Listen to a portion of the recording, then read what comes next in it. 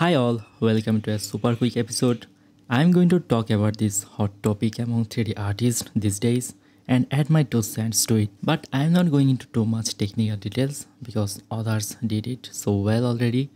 So let's just chat a bit about hand painting normal maps while I guide you through some projects of mine based on that very same technique, and we can talk about a few do's and don'ts along the way, and keep an eye on description for some related links which you may find useful.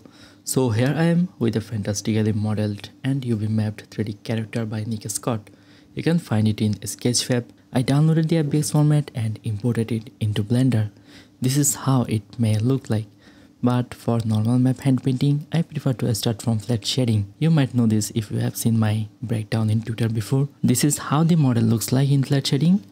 Not what I expected, I must admit, but I managed to fix it by using a bevel modifier. You can actually skip this part. It is mostly about personal preferences, but I do like to see the color of each faces separately based on their normal orientation. Right now we have too many separate elements. To bake our textures conveniently, I am going to merge similar materials. For instance, all the metals are merged. Same goes for clothes, leathers, and so on.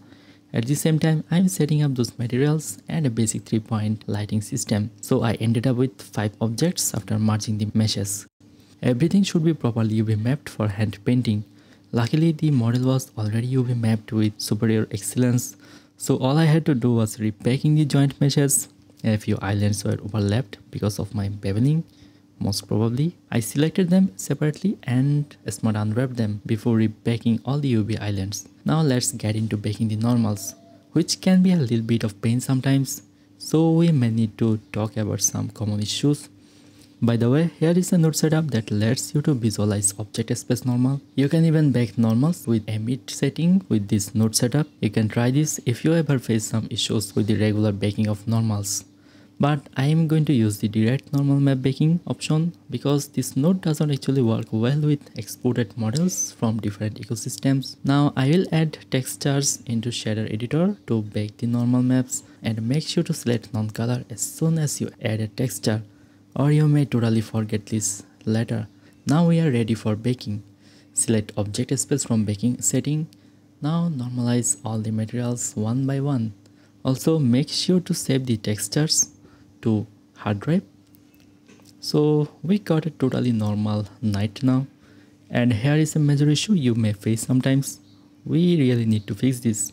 One thing I recommend is not to bake a thin mesh for normal maps. At least use a solidify modifier when 2 sides of a mesh is visible to your camera animation.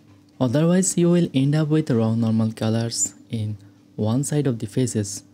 So before baking, make sure that the model is giving a complete blue sign. But in this case, I can get away without a solidify modifier. I can just flip those inner faces, and now I bake again. I had to do this because the faces would completely ignore the lighting because of wrong direction of normals. This is how a totally normal night should look like. Now we can get into painting. You can export your textures to a third-party software like Krita, but I prefer to do everything inside Blender.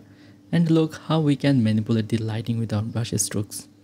And if you are bored with the default round brush, you can get my free brush sets from Gumroot.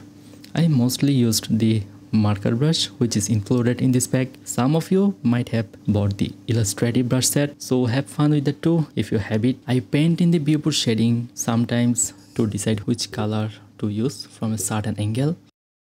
Sometimes I would just paint in the non-rendered view. In fact, I do prefer to paint in the viewport shading mode more, and so our main step is painting a lot. I am also painting from different angles and checking the lighting from time to time. The colors can subtly intrude into neighboring areas. It will help to push the brush strokes feel in 3D. And here is how a normally treated night may look like. This is what it becomes after we apply the normal maps with object space setting without any base colors. But the fun doesn't end here. You can push things further. You can also hand paint a base color texture. If we plug in the base color texture into our character, we start to get some really gritty look which we usually see in warrior artworks. So this is the flat base color. I admit the armor is a bit too bright compared to the cloth material, but I like it nevertheless. And do you notice those fabric-like textures in clothes? It would have been a real pain to hand paint them, so I just duplicated the cloth base and applied some stretched textures into alpha transparency. And for cherry on top, I ended up appreciating how it looked with a grease pencil line art modifier. Here is the line art setting with a few modifiers to make it more organic. In my render setting, I had ambient occlusion, bloom and SSR enabled. Also, I recommend playing with the HDRI setting for reflective materials. To give it a more hand-drawn feel, I tested with low FPS render and skipped frames at interval, but regular renders are totally fine. I settled for 24 FPS at the end myself because sometimes low FPS looks a bit jarring. This camera animation was inspired by the artwork of Saint Sebastre. My camera work sucks. So that was how I textured this night. But there are more fun things you can try with this technique. For instance, you can hand paint crevices. It might be a little tricky. You need to test lighting to see if the crevices are working. I hand painted the crevices of the leathers this way, also the scratches of the armor. To simplify this process, you can sample color from a crevice reference. I call this default cube crevice reference. Also, another super fun thing you can try is creating beautiful reflective materials like this one.